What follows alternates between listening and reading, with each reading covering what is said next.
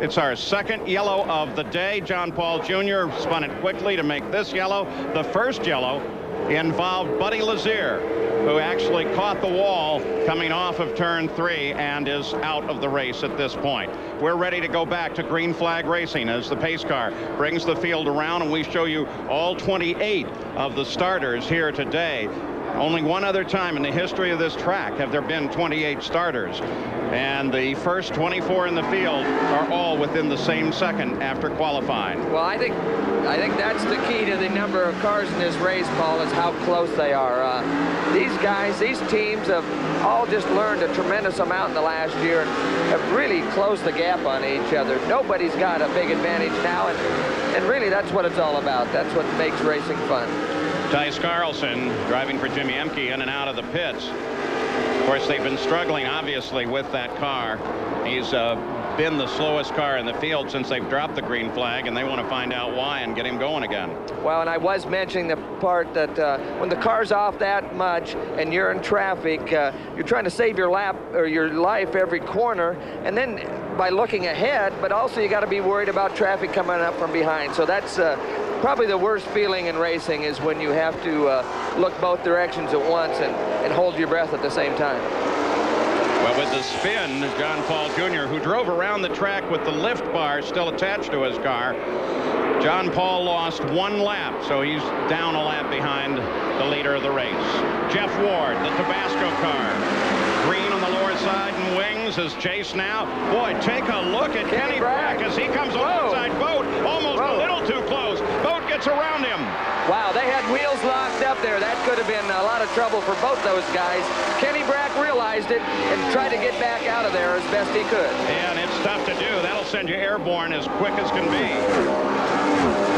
Still, Tony Stewart cannot outrun Jeff Ward. What a great job the young man is doing at the front of the field. Great motocross champion. Trying now to make his way with 4 wheels under him. Well, he might be twice as fast with twice as many wheels on that thing, Paul. They all circle around. It catches up your breath when you see him come around a car heading into the pits like we just did. Still Ward. Stewart 3/10 back. Then Vogt, Breck, Salazar.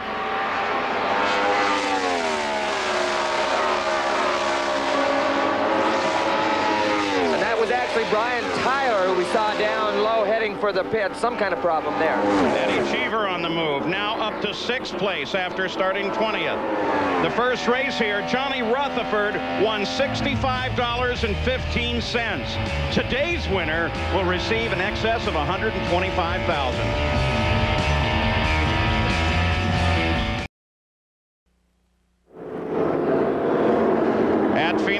Nearly a quarter of the race complete. We are under yellow. The reason for it was an incident over in turn 2. That's Davey Hamilton's car. He's actually the victim in this thing. He was following J.J. Yaley in the number 44, that green car, and just suddenly a lazy spin.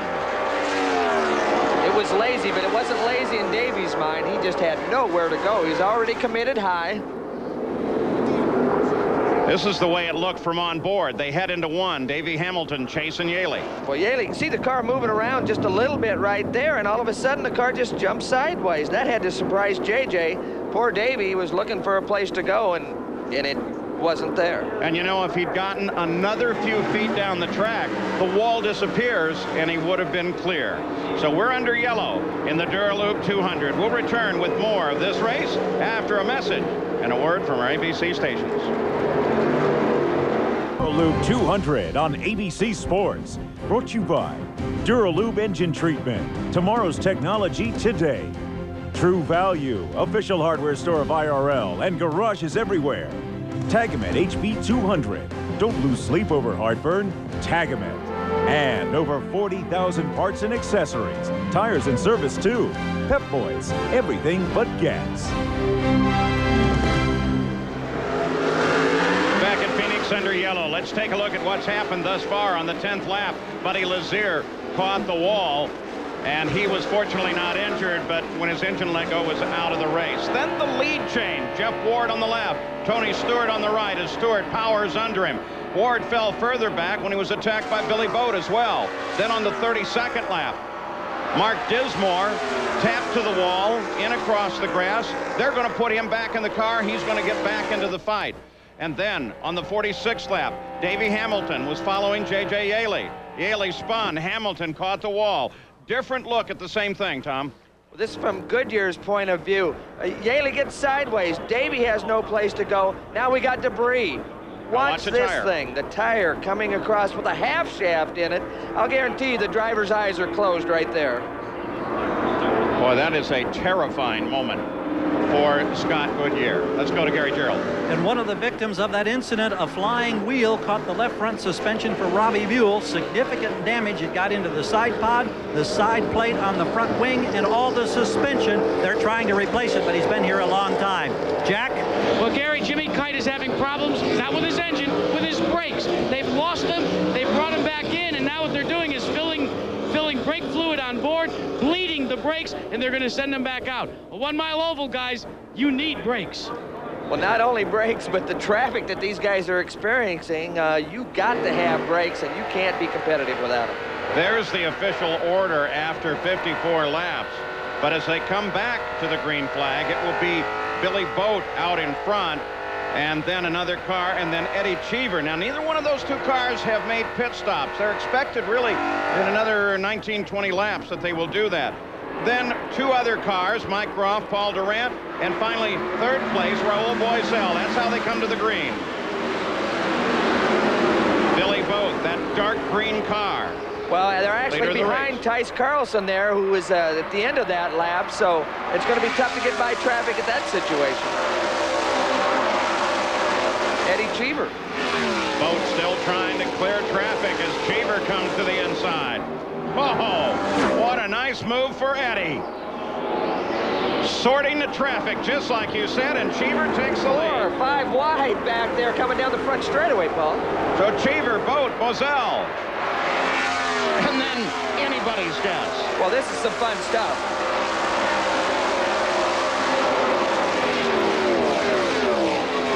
How about Cheever coming from as far back as he's come to lead this race? Pit stops or no pit stops, he's done most of it on the racetrack.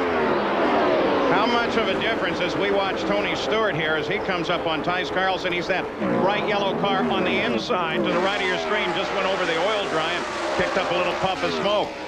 Stefan Gregoire right there too, looking for racing room, trying to get around Tice Carlson. Well, another good story, Gregoire started way back and he's up to 4th spot with some trouble in the pit earlier. Back to Cheever. Tom, the fact that he has not stopped, besides giving him track position, what about the weight of the car compared to somebody who just did? Well, the weight's lighter. In fact, we heard on the radio, Billy Boat, we got trouble coming off of 2. Big trouble inside down. Coming off of 2.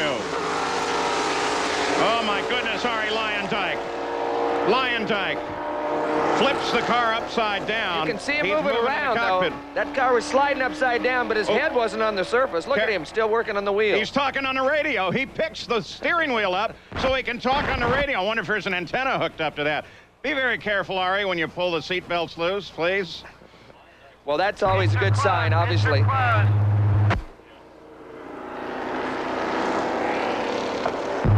Steele, the other one in that incident. Car 22 in turn 3.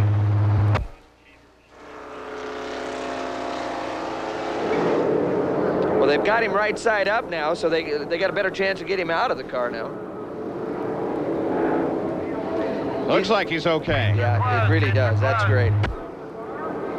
So Dave Steele, the 22 car, was the other car that you saw sitting down in turn 3. It was fun to see him hop out. Obviously, there's not much trouble with Larry right now. Look at his helmet. Look at his helmet. You know, that puts me in mind of Johnny Rutherford here, 1980. Got upside down on the front stretch, and all he could say was, I was just wondering how thick the helmet was because I could feel it scraping. Well, one thing about race drivers, one of their harder spots in their bodies is their heads.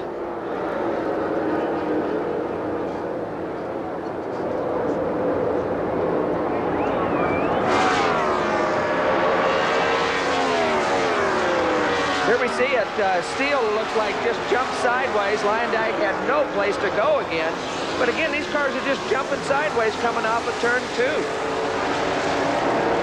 Look at the right side tires. Still have a lot of momentum. You can see Ari moving around. He throws the wheel out. That helmet is amazing. Good news about is protection. There was no burnt spots on the balaclava, so that's always a good sign. Well, Herm Johnson paints the helmets for Ari, and a major paint job coming up. We'll be back. We're under yellow in the Dura-Lube 200, the Indy Racing League at Phoenix International Raceway. Here's why.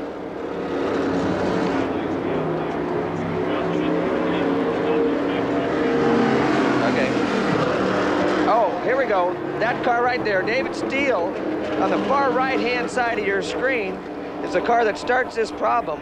The car's going to jump sideways. You see it jumping sideways. No, they have no place to go. They try to go on the outside. One car spins in front of Lyondike, and then Lyondike is up over a wheel and on top at this point. It was Sam Schmidt, the 99 car, that yellow and red car that was down in and spinning as well. And it scraped right on his helmet. Now, they're still working on that. By the way, Roberto Guerrero pulled off after the restart, and we'll check on that as well. Jack Arute?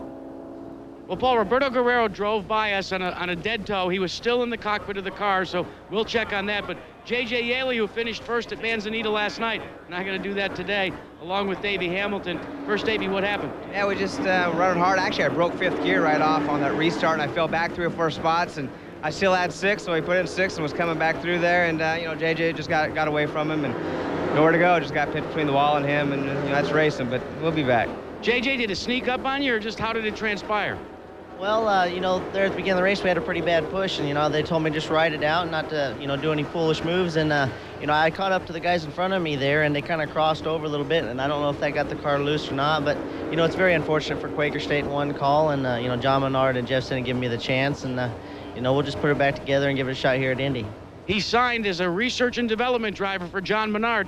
This face could be in Tony Stewart's seat next year, guys.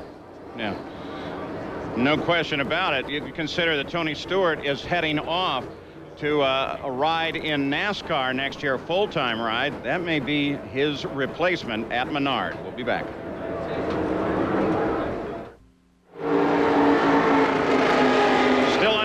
Billy Boat comes in for fuel just as scheduled. Gary? Well, they held him off as late as possible. The reason being, they think they're well into the window now where they can hopefully make this a 2-stop race. The early leaders won't be able to do so. He's rolling right around 14 seconds.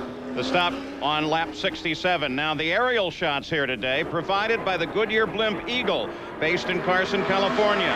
Recently, Goodyear doubled its blimp fleet to 6. 2 airships being added in Europe, 1 in South America. Don't forget tonight on ABC, the network premiere featuring Alfalfa, Spanky, Darla, and the whole gang, you bet. It's The Little Rascals, followed by the world premiere of Blood on Her Hands, starring Susan Lucci. That's all tonight here on ABC. Now the leader is Tony Stewart. Jack Arute? Well, Eliseo Salazar was involved with that accident with Lyondike. What happened? Well, exiting 1 and 2, you know, I got loose. There was a lot of cars. I don't know if somebody touched me. I have to see the replay. And then, you know, Ari collected me when I was going towards the wall at the side, too. The track was very, very loose. I mean, my car was completely loose, and I guess everybody was. Paul? Well, it appeared that there was another car in there, and that really clarifies that situation. 4 of the 5 cautions have all been over in turn 2, the only exception being Lazier between 3 and 4. As we come back to the green, it'll be John Paul in front of the field, that black car, back into the action. Then Tony Stewart, second place, the blue car, Stefan Gregoire right behind him. Then Buell a lap down, and the third place, Aurel Boisel. Kenny Brack underneath the Buell car there. Brack in third. Report on Roberto Guerrero, a gearbox problem. He is out of the race. Kenny Brack, the 14 Power Team car, driving for AJ and closing on second place. You can see a little oil dry down in the corner. That's tough to run through the first time. You're not sure if that track's going to hold you or not. There's Scott Sharp. He battles with Boisel. This is inside Sharp's car again. Coming off of turn 2 here, Paul. All right, they're heading into turn 3 here. You can hear him roll out of the throttle a little bit, but he's able to pick it up about in the apex and drive it on off the corner down the front straightaway here. Traffic ahead. Again, rolling out, probably touching the brakes a little bit as he enters turn 1 and 2. And then he's just trying to get after the throttle on the exit of 2 as quick as he can. His target is Jeff Ward. Just ahead of him. I think his target is between the fences, Paul, and Ward's in his way. There's Scott Sharp. That's Jeff Ward as he goes into turn 1 again. Well, he's catching this group. He's not catching them very fast, and that's going to make it a little more difficult to get by when he does get to them.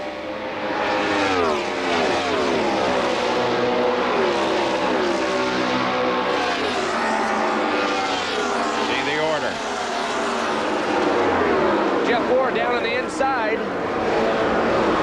Didn't quite have enough to make the pass there. And that is not a move for position with Jeff Ward. He's simply trying to get around some, and I say it in quotes, slower cars. Well, in this case, it's Buell. Yeah, he's not had his misfortunes, and right. It's certainly a car that can run up with the front anytime. Exactly. Not a slower car, but a car that's had trouble earlier. And now Sharp takes a move. So Sharp on the run now. Stewart, Gregoire, Breck, then Sharp.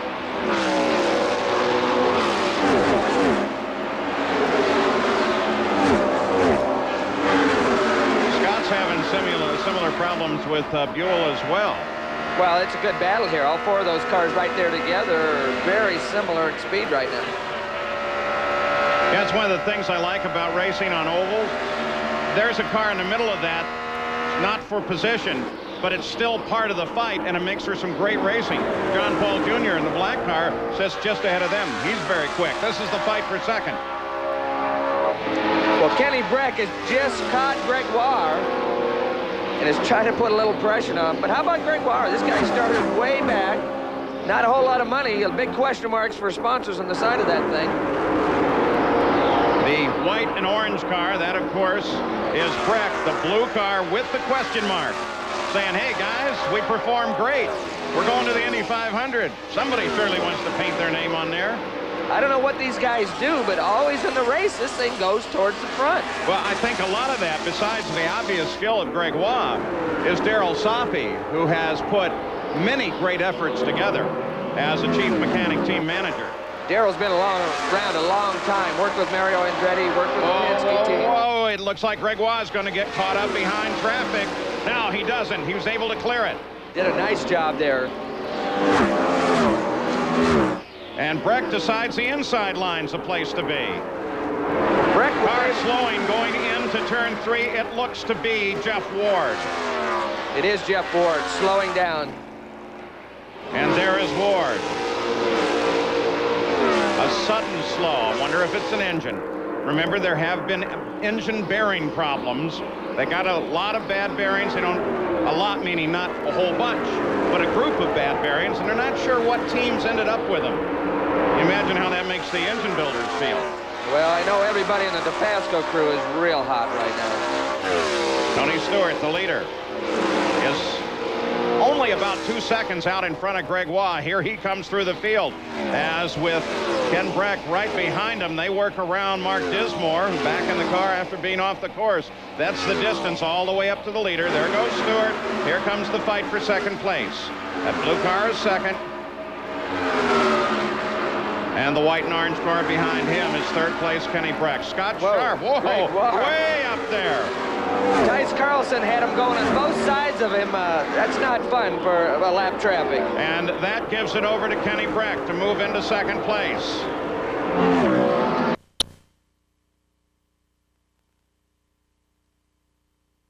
Now we'd like to pause for 5 seconds to allow our ABC stations to identify themselves.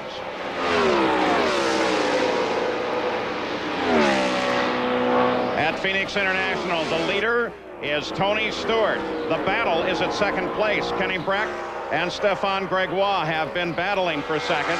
Scott Sharp is sitting in fourth place, and Scott Goodyear is currently in fifth.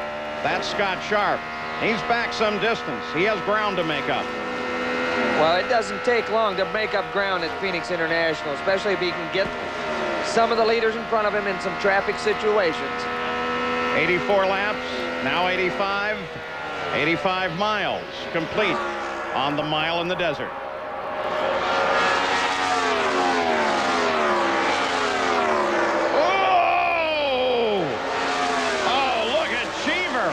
With Billy Boat right there as well as they battle their way through. They're trying to catch up with Scott Goodyear. Oh, well, almost put Cheever into the wall. There's great battles all around this racetrack right now, Paul. We just can't keep up with them all. You know, I think that battle for seventh is probably the best one on the circuit right now, and Cheever is right in the middle of it. There he goes. Here comes Boat. There comes Goodyear. That's Buzz Calkins right behind Goodyear in the red car number 12. This is inside Goodyear's car right there. On board Goodyear.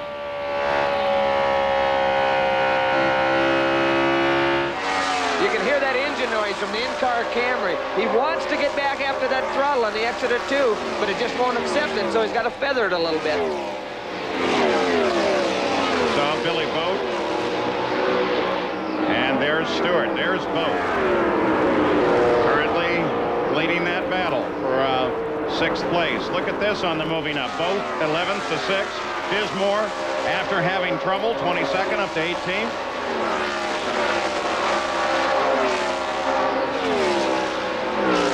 Tony Stewart, while everybody else is battling, has it pretty easy right now. He's 5 seconds ahead of 2nd place, Kenny Brett.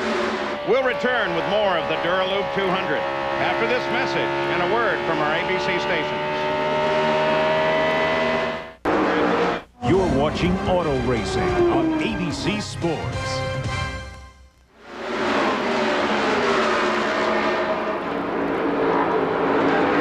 Back at Phoenix International Raceway, Tony Stewart. He's running this race Stewart style, which means that he's carving his way now up through the field. He just got around Scott Goodyear, and Goodyear was in 7th place. Jack Arute. Paul, you're trying to scrub off speed upside down. This is what it does to a helmet. You're upside down and you're holding on for dear life. That's what it does when the pavement hits your right hand. Ari Leyendijk, that was close. Well, it was a hell of a ride. I thought I'd cleared Salazar coming out of 2, but just, you know, clipped in with the left rear because he was coming up towards me and just, you know, threw the car off the side and I went upside down for a wild ride. My hand just scraped the track, so that hurts a little bit, but other than that, I'm fine. And you had the wherewithal afterwards to radio into the crew. You grabbed the steering wheel. That amazes me. I was radioing them in while I was going upside down that I was okay because it seemed all slow motion to me. I could see the sparks flying off the car and I could see the tarmac underneath me going by. And the seat belts held me in really good, so everything worked fine. And just before I came to a stop, I was telling them on the radio everything's okay. Paul, who says these guys aren't athletes? You know what I think's interesting is Ari Leyendijk collects helmets of all the drivers. And he and I were talking. He's got a little museum in his garage at his house out here in Scottsdale. And I wanted to trade a helmet with him. You may want this guy's too, Tony Stewart. He's now gone around Eddie Cheever, put him a lap down. Cheever was in 6th. Billy Boat in the 11 car, just ahead of him now, is the next car that he's planning on putting a lap down. Remember Stewart, last stop, though, on the 48th lap for fuel, and we now are on lap 101, just past the halfway point here at Phoenix. And by the way, for next week, next Saturday, racing kart action from halfway around the world when we bring you the Budweiser 500K from Japan. Michael Andretti, will he be able to make it 2 in a row?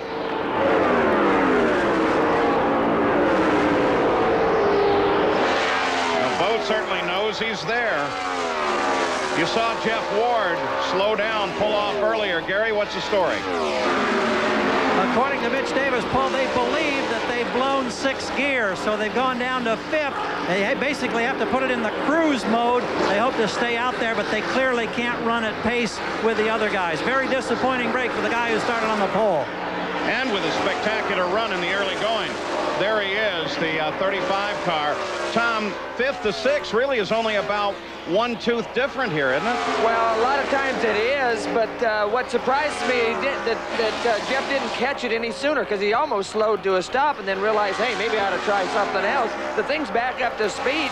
He's not that far off the pace. It's just he lost quite a bit of time before he realized he had other selections. He's not far at all. He currently runs in 10th. Stewart puts Billy Boat a lap down. So now Stewart style comes. Nope, sorry. He's still got him to go. It comes by Ray. Actually, Billy stepped up the pace. Yeah, he sure has. Stewart was closing. We got a yellow spin.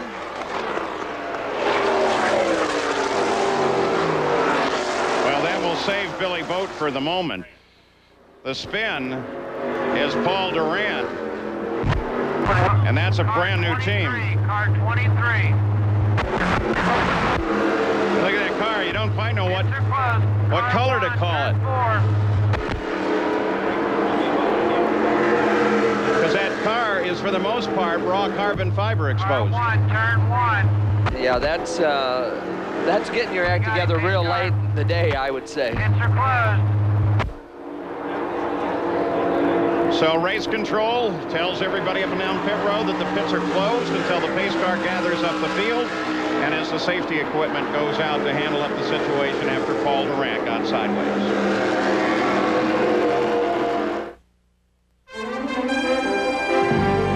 The Dura-Lube 200 on ABC Sports. Brought to you by Dura-Lube engine treatment. Tomorrow's technology today. Goodyear, innovators of run-flat technology.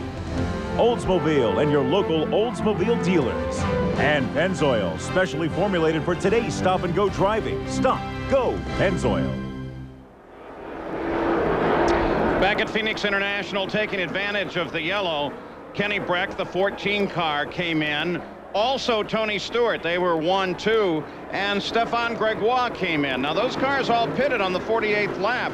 You would also expect Scott Sharp would be in the pits as well very quickly. Billy Boat, on the other hand, was able to move up and catch up to the back of the field just before he was going to go down to the leader of the race, that #1 car of Tony Stewart. And there is Billy Boat. Now, you can get up to speed on all the facts of all auto racing. Jack Arute and I both write for, and we invite you to join us on America Online, AOL, keyword ABC Sports. And then visually, well, how about RPM tonight? Television's first daily program devoted to racing. So at Phoenix International, it's been wild and woolly. We've had more than our share of yellows. Fortunately, the cars have been very, very strong. And we don't have any injuries, despite the fact, or serious injuries, despite the fact that Arie Luyendyk, the reigning Indy champion, got upside down, scraped along the track, including in that scrapage was his hand. Yeah, very fortunate there, but you know, this tight traffic situation, somebody gets in trouble, and that's a negative of close racing, is that you have a lot of exposure to things that that are caused by other people. All right, so they continue to work under yellow, 110 laps complete. Now, to many of you, there may be a familiar face over at the Panther Racing team and its driver, Scott Goodyear. Here's Jack Arute.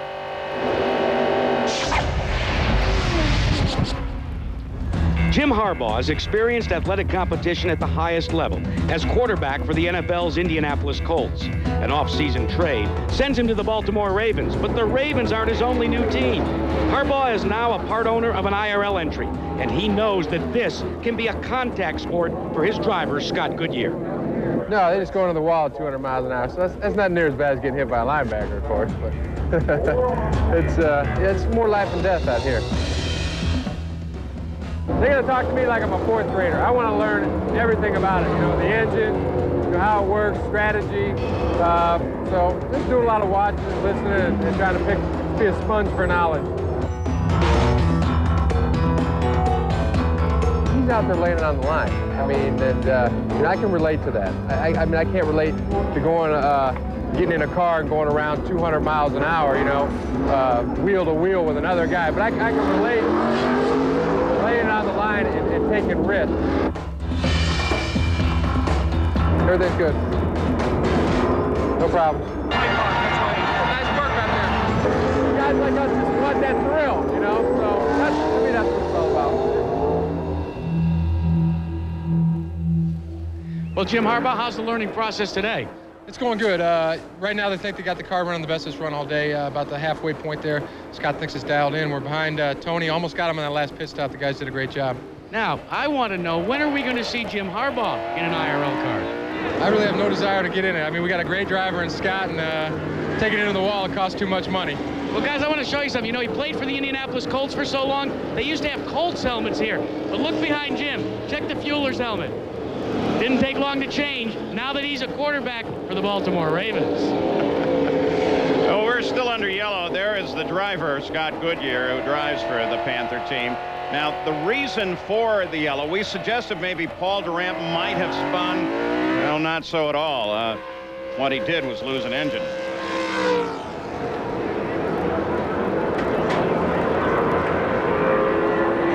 Now, when one of those goes, that's oil and water coming out of the car.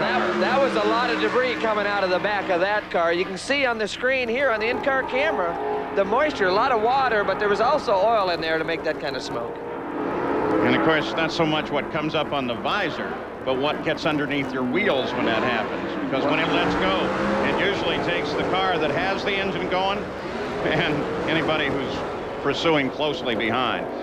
So Stewart, he will be the leader as we come back to the green flag. Kenny Breck is in second, followed by Gregoire, Sharp, Boat, Cheever, Calkins. Boat still on the lead lap, top 5 still on the lead. 113 laps will be complete as we come to the green. What's interesting is 3 of the guys on the lead lap are actually going to lead this group down to the green flag. They're at the tail end of the lead lead lap.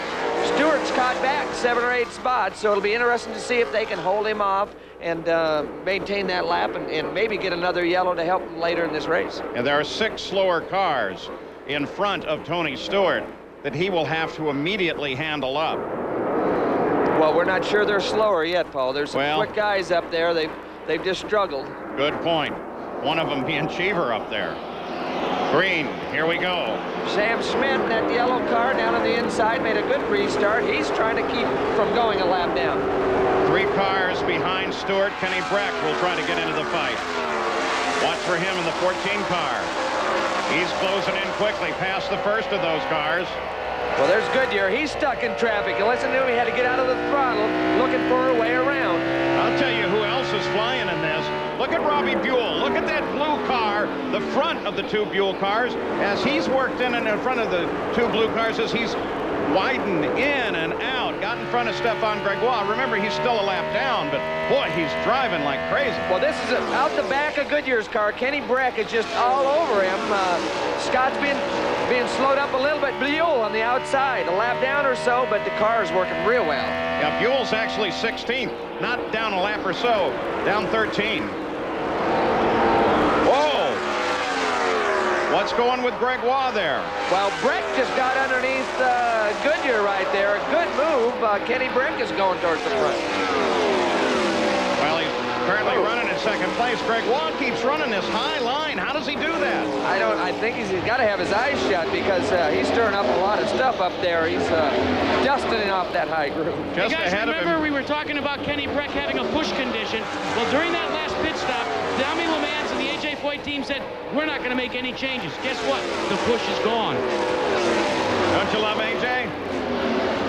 So instinctive. Breck alone now. He's handled up Buell, but Buell sure put on a show.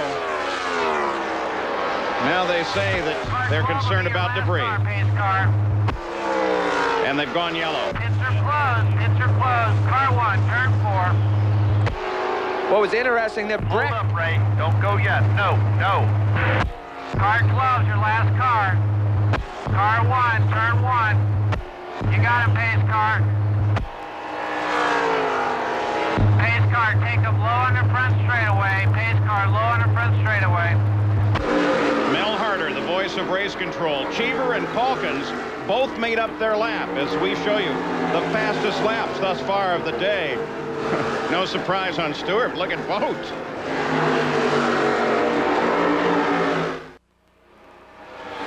.123 laps complete. The Indy Racing League at the Dura-Lube 200. That's the way they line up as we're back to green flag racing. And Kenny Breck is closing on Tony Stewart. Then there's a 4-car separation of slower cars. Back to third place, Stefan Gregoire. Billy Boat is fourth. Scott Sharp is fifth. There's that battle, first, second place, as they flash across the line. It was real interesting. Last pit stop, we talked about AJ's team not making the adjustment to Breck, but we did see the fact that Tony Stewart did do adjustments to the front wing. They added a lot of front wing. This is a fight for third. Billy Boat moving on Stefan Gregoire. And Tom and gets him. Go ahead. To follow up on that, Larry Curry said we need more wing. We're trying to put it in on that last stop.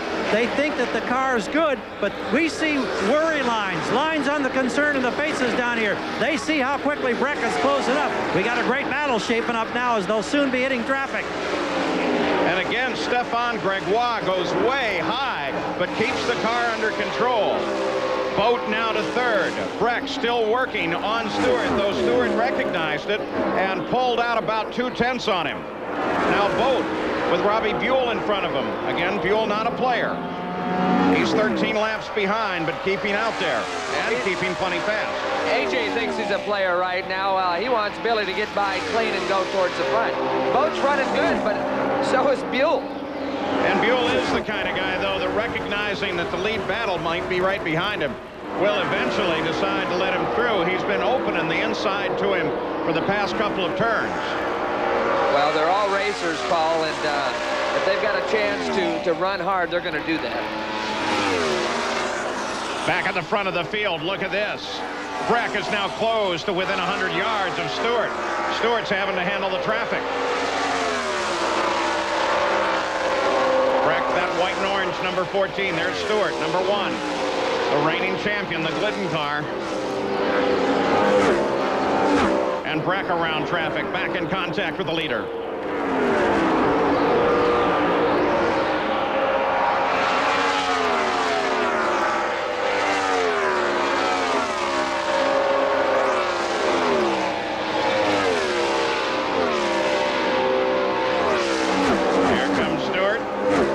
Second place, right on top of one another.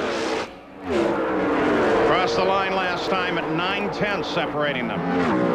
He's been as close as 2/10, actually fallen back a bit. Yeah, a lot of that's traffic, Paul. Who gets through the cleanest? We talked about it earlier. If you catch him on the straightaway, it's not going to slow you up, but a lot of times you're going to catch him in the corner and you got to roll out of that throttle. And I know from time to time we'll put that at the line computation in, and sometimes on a mile oval, oh, you got trouble. Yellow again. On turn 2 again. It's John Paul. Oh. Your leader is in turn 3. Car 10. So John Paul pits are closed. catches the wall off of 2. Every incident today, save one, has been off at 2. Well, this John Paul's okay. A lot of damage to the car. Yeah, and that second contact is a lot of times the problem. Car 1 is at the start-finish line. Car 10 will be your last car, pace car. All right, pace car. There's Stewart, the leader. Well, we saw in John Paul's situation, he clipped the outside of turn 2. There's Buzz. He looks like he's got some debris damage there that's going to affect the handling of that car. But what I was trying to get to, John Paul made that second contact after the right side wheels were gone. And that's when a driver is really exposed because there's nothing there to absorb the energy. Again, Boy, Buzz, the front wing. Just peeled the upper element of that wing right up. Well, there's John Paul. The thing just jumps sideways hard and backs into the wall terribly. Now, I don't know. I don't think he's trying to get out of the way. There's nothing left on the right side, but now watch this contact. Now, that's what can be tough because there's nothing left there to absorb energy. John Paul Jr., he's fine, goes to the ambulance. That's mandatory. And there's the question mark, the Bradley car, Buzz Calkins, with that element gone. And Billy Boat comes into the pits, and he comes in third place. But still very definitely a factor in this race. Scott Sharp comes in. He's the 5th place car. Well, these yellows give these guys opportunity to make further adjustments to these cars to try to close the gap from the leader. The damage to Buzz Calkin's car. They can change that nose pretty quickly, and they are under yellow. Boat rolls. The crew's wisely taking their time during the yellow. Sharp rolls out. And Buzz Calkin's crew goes to work on the nose of his car. It's going to be a modular change. We'll return with more after this message and a word from our ABC stations. ABC's Wide World of Sports studio in New York. Here's Robin Roberts. We will have more of the Dura-Lube 200 in just a moment. The yellow caused by John Paul. Tony Stewart, though, is still in the lead. Let's bring up the speed on what's happening on the NASCAR circuit today. The Trans-South 400 at Darlington. A duel to the finish between Dale Jarrett and Jeff Gordon here on the final lap. And Jarrett holds off Gordon to take his 2nd straight win at the Trans-South 400, his 1st win of the year. Jarrett first, followed by Gordon. Rusty Wallace 3rd. Jeremy Mayfield, followed by Jeff Burton and Terry Labonte. Don't forget, next Saturday here on ABC Sports, 2 Eastern, 3 Pacific, it's kart action from halfway around the world when we bring you the Budweiser 500 from Japan. Miami Grand Prix winner Michael Andretti will be revving up for another win against Greg Moore and Alex Zanardi. That's all next Saturday right here on ABC Sports. We got some college hoops for you as well. 2 teams trying to fight on to the men's Final Four. In the first game, it was Rhode Island losing to Stanford. They led the majority of the game. In fact, Stanford outscored Rhode Island 14-6 in the final minutes, so Stanford goes on to the Final Four for the first time since 1942. Arthur Lee with 26 points for the Cardinal. Right now, Kentucky is battling Duke, and Duke is leading by 14, 38-24. This is the South Regional Final. Remember what happened in the East Regional Final between these two in '92. It went down to OT with Christian Laettner hitting that shot at the buzzer. We will keep you updated on what's going on there. Bulls and Raptors. The Raptors down 14. They come back to tie until MJ. Michael Jordan at the buzzer yet again in crunch time. He comes through, and the Bulls hang on for the victory over Toronto, 102-100. Jordan with 33 points. Pippen had 33 as well for the Chicago Bulls. Now back to the Dura-Lube 200. Paul Page at Phoenix International Raceway. Very expensive little parking lot down there. Some of the cars that have been involved in crashes today. We're still under yellow. At least the onboard camera still works on one of them. Tomorrow night, Oscar night on ABC with an all-new Barbara Walters special featuring Will Smith and Oscar nominees Burt Reynolds and Kim Basinger. And Billy Crystal is ready to host Hollywood's biggest night, the Oscars. Let's go to Jack. Well, Paul, we've come across a big story that's going to unfold later this week. You know, Aurora's the engine of choice here. No Nissans in the field. Nissan continues to develop. Well, we've uncovered a story that Nissan has signed McCormick Motorsports and Raul Boesel as their official research and development car for the rest of the season. The other rumor that we've heard that we're chasing down, and we think it's fairly true, Fred Treadway, that's right, the defending Indy 500 championship team may field a second car at the Indy 500 with Infinity Power. Boy, that's a major development for Infinity. They have been working very hard to try to catch up to the Oldsmobile Aurora. Restart. Breck got a good run there on the inside. Breck made the move that counted. He got to the inside, kept in contact now with the race leader, Tony Stewart. Battles at the front of the field, 140 laps complete.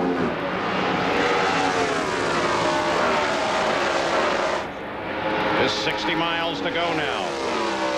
Billy Boat was in, topped off. He sits in 3rd. We actually 3rd in line right now is Jeff Ward. He's running real good. He might be able to get a lap back and be a contender yet, Paul. Tell you what, despite his gearbox problems, Jeff Ward has been moving steadily forward. He's now in 6th place. 1 lap behind the leaders.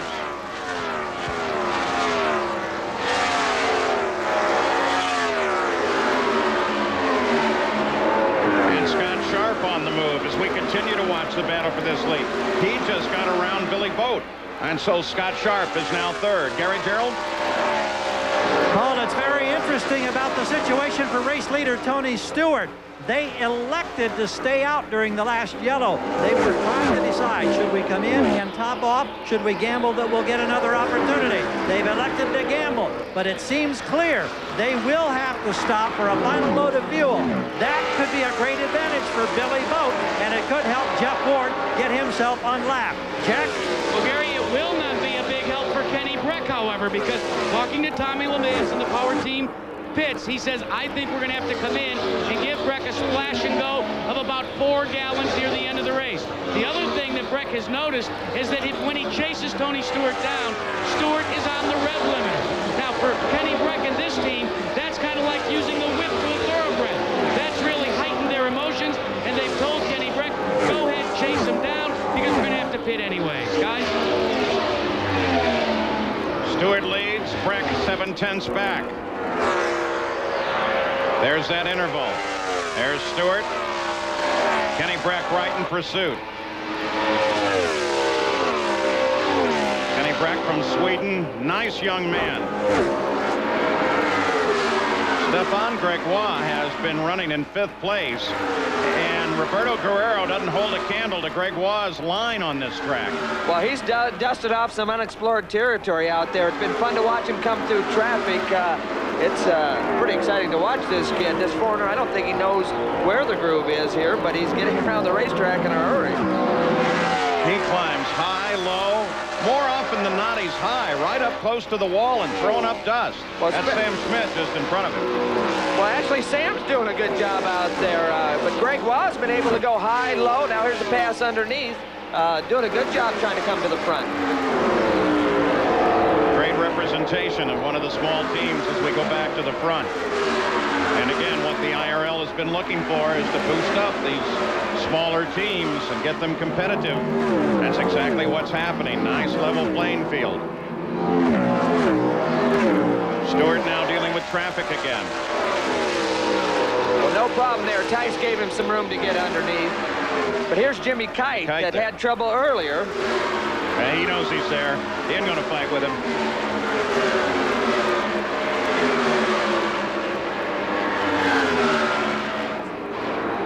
Looking back now for Kenny Breck. There he comes. 1.2 back.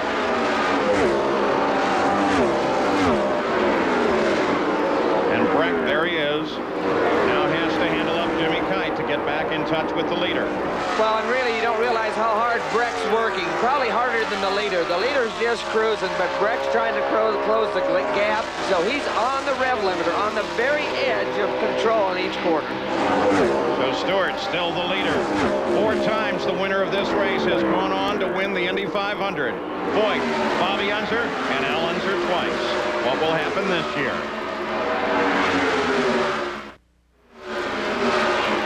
As you take a look down on the mile in the desert, the race summary right now, it's Tony Stewart. Average speed of the race. Now remember, that is both green flag racing and yellow. Well, with all the yellows, it's down at 99 miles an hour. 4 different leaders, 5 different lead changes, and we are moving at the 158th lap to what should be a fascinating finish. There's some tactics yet to be played. Stewart's caught in traffic real bad there. Watch, Breck's going to close the gap substantially right here. Well, he closed right in. Tice Carlson sits between Stewart and Breck. Now Breck's around Tice, and he's in contact with the leader. And the leader's got traffic troubles ahead. That's that timing we talked about earlier. Where you catch the traffic really can be serious. In that case, the loser was Breck as he got in behind Buzz Calkins.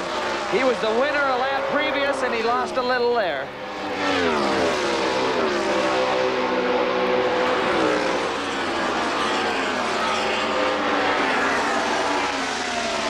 .3 at the line last time around. And Breck is back 1 1/10. Stewart still has to come in. Splash for fuel. Same thing for Breck. But the 3rd place car, Scott Sharp, has fuel and should be able to make it to the end, as can Billy Boat and Gregoire. 1st and 2nd come through the screen. Watching for Sharp now. There goes Sharp. There he is, just crossing the line. Now, is that enough distance for the leaders to get in out of the pits without him taking the lead? this racetrack, that's plenty enough distance. You can almost lose a lap here under a green flag pit stop. And then with speed limits, of course, now become the mandated order of all racing. The speed limit here is 60 miles an hour on the pit road.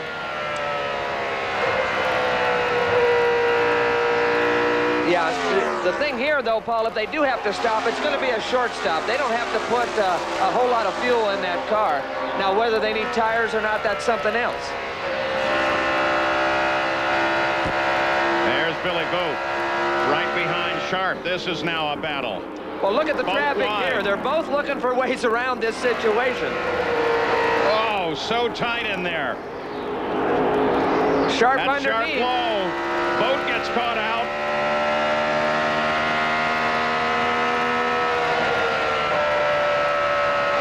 You see Billy looking underneath right there. Oh, but look at Sharp come off of that corner. Well, Billy loses the air off the front end of the car, and that's why he can't get after the throttle as quick on that exit in that passing situation. Looks like Sharp might have also gotten a little tow from Bozell, too.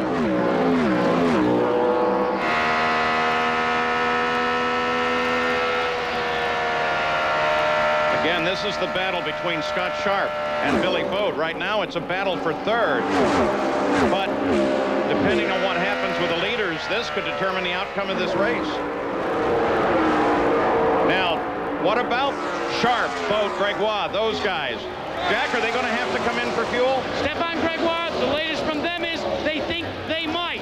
Scott Sharp, definitely not. That's what we were told by the crew. Also, for Eddie Cheever, he had a bad set of tires. They were out of balance, and that is what dropped him back off the pace. Dropped him back to 11. I don't know if you saw that in-car, Billy Boat following Sharp into the corner. He got a big run on him into the corner. The thing wobbled right at the apex. He couldn't jump back after the throttle, and Sharp was able to pull another car length or so ahead. Boy, Sharp right now looks like the strength on the track. We got yellow up been at 2. off at 2. That's Sam Smith. He's been running a great race up to this point. So 169's the 9th yellow of the day. No contact with the wall. He can bring it around. Assume that the tires are flattened. I was going to say that Scott Sharp might be sitting in the key position right now, though. Well, we'll see here in a minute what's going to happen to this yellow. Who's going to stop, who's going to come in, and who's not. Car 99 spin, but no contact. Copy.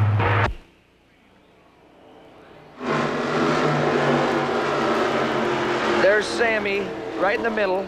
A 360, and he catches it pretty good, and nobody misses. I mean, everybody misses him. Oh, but he did get the attention of everyone else. Now, we do expect Kenny Breck to come in. Tony Stewart is on the pit lane right now. There he is. That's Kenny Breck right behind him. Marco Greco is the 3rd car in that lineup, not a factor in the fight at the front. Stewart goes by our position, which is right where Kenny Breck comes to a stop. Fuel only. Watch the fuel in the vent man, right behind the driver's head. 1, 2, 3. Breck wants to go. They want to make sure they've got enough. They hold him. This is long, Gary. He's away. One turn for Stewart. They've changed the handling. He gets away first. Here comes Breck right behind him. But remember, Scott Sharp, Gregoire, they've stayed out there. They shake it up now for the sprint to the finish. Stewart and Breck in together, out together, and the tactics are setting up for the final laps. We'll be back to Phoenix right after this. Field just took the green, 173 laps. Scott Sharp took the lead when Tony Stewart came in for a splash of fuel. So did Kenny Breck. They're going to have to fight through traffic. On board with Sharp, the leader of the race. Look at Stewart there, set up behind the white car of Bozell. And Kenny Breck right on top of him. Breck's all over him. Again, dealing with traffic, that's what makes PIR so much fun. Breck hesitated for just a minute. There's a white and orange car, the 14 car, power team car. That is Kenny Breck. He's the one to watch for because he's the one that's got to catch Stewart. You see the blue car, Buell on the outside, a couple laps down, but making a heck of a run. I'll tell you what, if Buell hadn't gone those laps down early on, he'd still be a key factor in this race. There's a lot of fast cars out there right now, Paul. Billy Boat's in the middle of that gaggle back there, too, in the 11 car. Jack Arute? Well, let's check with Mike Horvath, who's the engineer. Can he go the distance? We think he can. How tight's it gonna be? Can't hear you. How tight? How tight are you? Oh, plenty of room. Oh, yeah. And they all got their fingers crossed down here, guys. Yeah, I heard the hesitation. We think he can. Oh, you got a mic, Jack. Plenty of room. Scott Sharp. The leader of the race. Here's Tony Stewart, second place. And right behind him is Kenny Breck, third place. Stewart is 3.5 seconds back from the lead.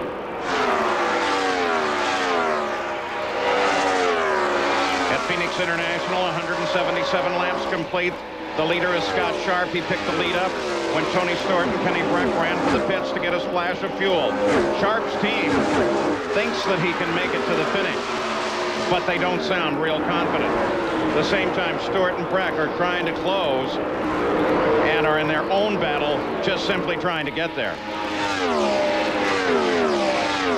Well, there's Stewart trying to get through traffic. Radio conversation says he's having trouble getting through traffic. Now we can take a look. There's Stewart.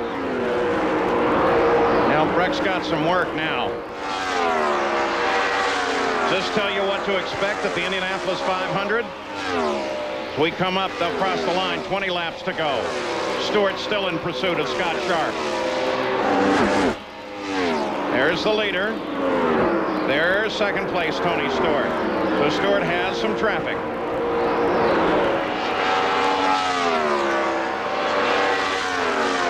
Three cars between Sharp and Stewart.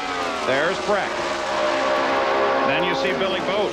Get a glimpse of him, the 11 car from time to time. There it is. So now we move in the closing laps of the race with Scott Sharp looking very strong, but being pursued. Well, big change here at PIR. Mike Groff and Kenny Breck got together. Now they're working on Mike Groff's car down on the inside. There's Kenny Breck. Right side is gone. He was locked in an incredible battle with Billy Boat. In fact, it had to drive A.J. Foyt nuts that Boat and Breck were just hammering on one another. Well, there's now, Breck. here's that battle. There's Breck. Boat right behind him. Look at Boat underneath. They're splitting. Buzz Calkins right here. This is the middle of turn 3. This is tough to go 3 wide right there. Breck holds him off. Billy's right there. Now more traffic right in front of this situation. Now, Breck on the outside. This is Gregoire. Keep an eye on the car just ahead of Kenny Breck. That's Gregoire in the middle. That's where they touched wheels. It took both Groff and Breck to the wall. Well, 3 wide in the dog leg, Paul. That isn't going to work, and they just clipped wheels, and it shot them both into the wall. Yeah, well, I'm not so sure 4 abreast works anywhere.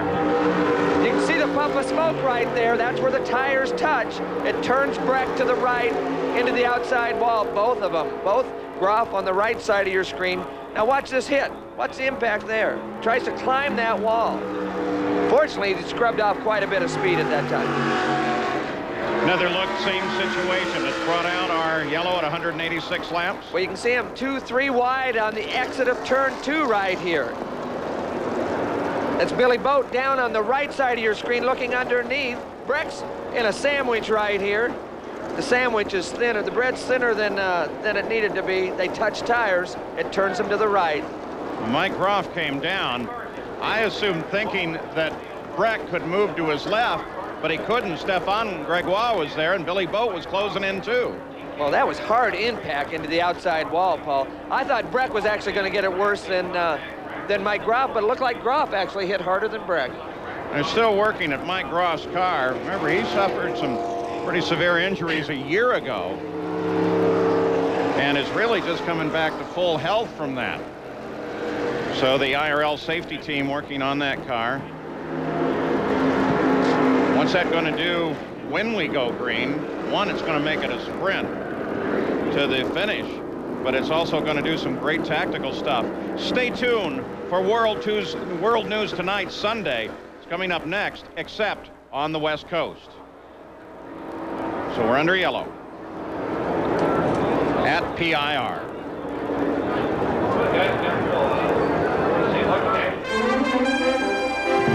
The Dura-Lube 200 on ABC Sports. Brought to you by Dura-Lube Engine Treatment. Tomorrow's technology today. Goodyear, innovators of run-flat technology. Just for Men, the leader in men's hair coloring, blends away gray in 5 minutes. And CompuWare, people and software for business applications.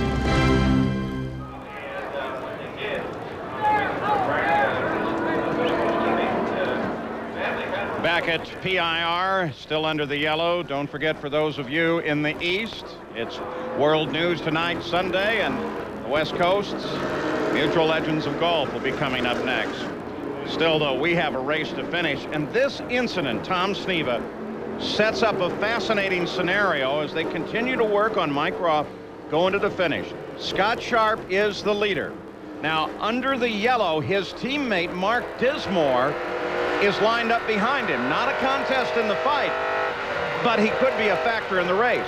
Well, then there's Tony Stewart, who is second place, and then Stefan Gregoire, who is a lap down in fourth, but obviously can run fast with the leaders. Then the true third place car, Billy Boat. Well, the real key to this is we've got Sharp's teammate between him and Stewart for this victory. And you know, if I was a betting man, I'd bet that that Mark is probably not going to pull over and let this guy go by unmolested. Gary? Larry Curry sits here. You're waiting patiently for the opportunity to go for the win, but you've got team cars in front of you. How big of an obstacle is Dismore in the 28? Well, Tony radioed me and said, send somebody down to the 28 car and ask him not to hold us up. And I said, Tony, that's Scott Sharp's teammate. I don't think we get much influence. But Mark Dismore's a clean racer, and we'll let those two guys go finish it, I'm sure. Now, the pace that you've seen with 10 laps to go, established by Sharp, have you got enough muscle if you get by Dismore to make a challenge for the lead? Oh, I certainly think we can make a challenge for the lead. The good news is there's not a bunch of traffic, so we get by Mark Dismore, it'll be interesting here on the finish. Thanks. The bad news is going to be the length of the cleanup, because with the cleanup going long, as they cross into that final 10-lap barrier right now, it looks like it's several more laps for the cleanup, and they may be down to a 2, 3, 4-lap sprint. The view high above, the Goodyear Blimp Eagle, been providing aerial pictures today. 1998 marks the 100th anniversary of Goodyear and the 73rd anniversary of the Blimp fleet. Well, Paul, again, we're going to have a good finish here. And don't forget, too, this race leads to the Indianapolis 500. And here's some of the coverage we'll have for you during the month of May. Opening day of practice on May 10th, May 16th. Pole day, remember, it's a shortened version of Indy now. They've condensed it. Pole day is on the 16th. Final day is on the 17th. Just 2 days of qualifying. We'll also have quite a bit of coverage on ESPN throughout the week for you. And then, of course, May 24th, the 82nd running of the great Indianapolis 500-mile race, live here on ABC.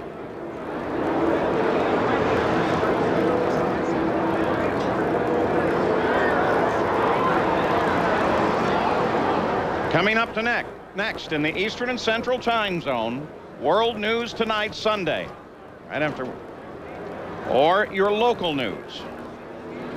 On the West Coast, it's the Liberty Mutual Legends of Golf.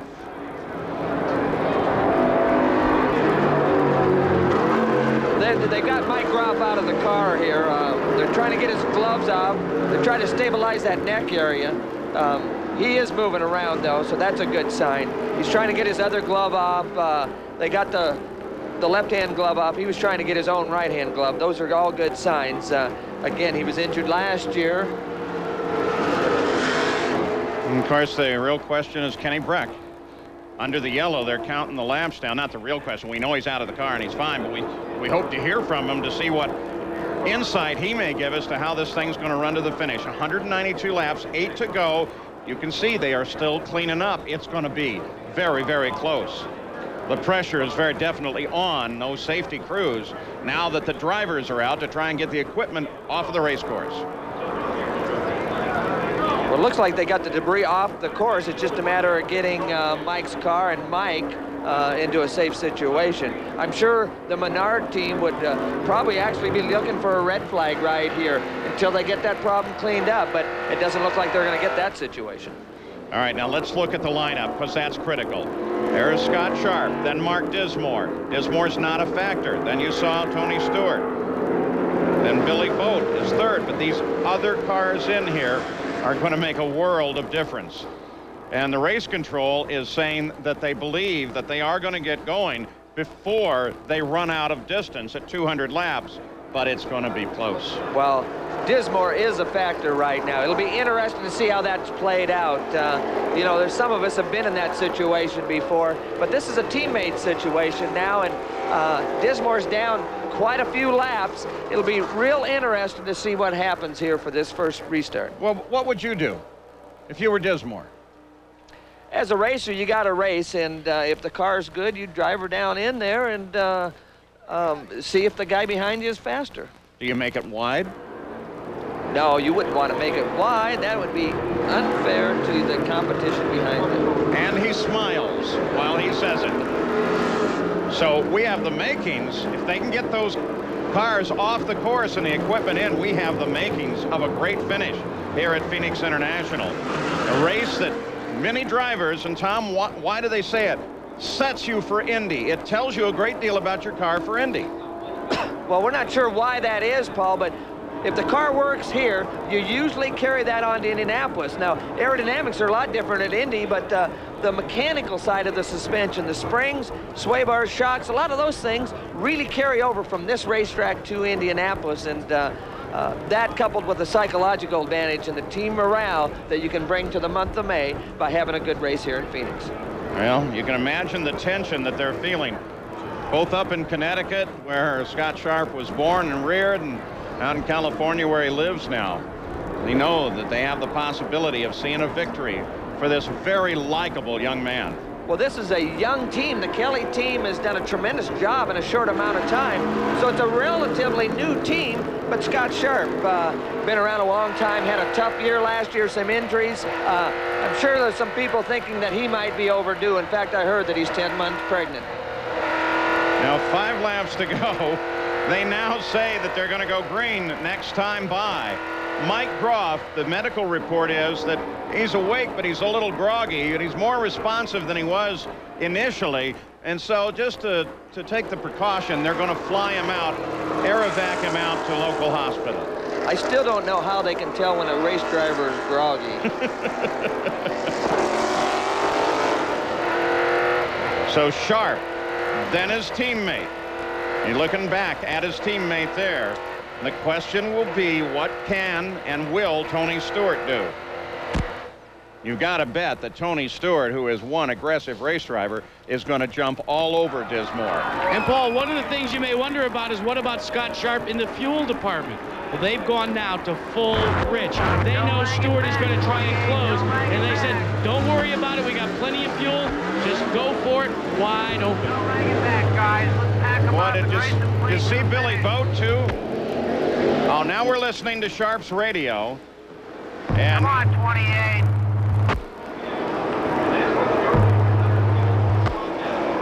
Actually, race control trying to get the field to bunch up nice and tight. All right, guys, let's pack them up. Let's look good. Come on, 28. Listen to that. They're trying to help the 28 pack up, but don't leave a gap. 28, let's go. Move it up, 28.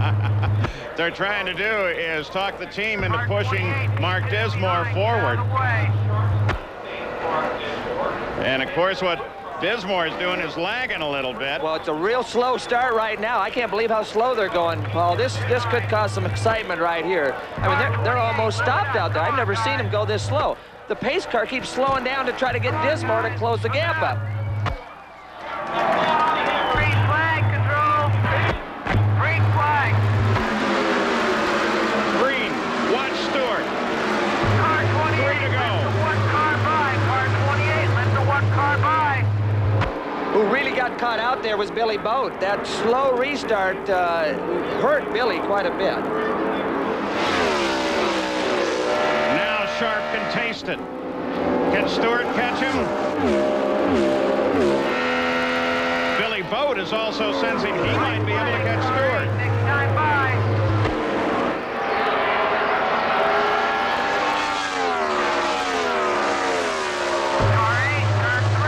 There's Billy Boat and Greg Waugh running down into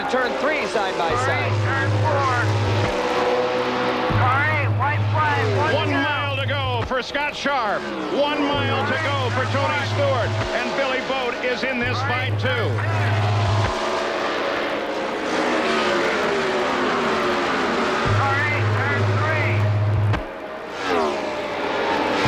Scott Sharp is going to get it done. As he comes off of turn 4, he knows he has it. Stewart can't run him down, and Boat can't run down. Jackaroo. On your radio, congratulations. What a terrific victory.